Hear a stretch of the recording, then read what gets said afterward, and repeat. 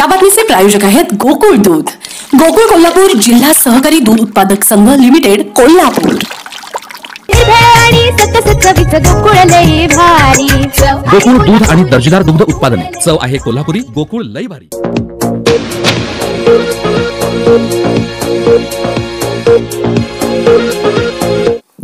नमस्कार, मी शर्वरी।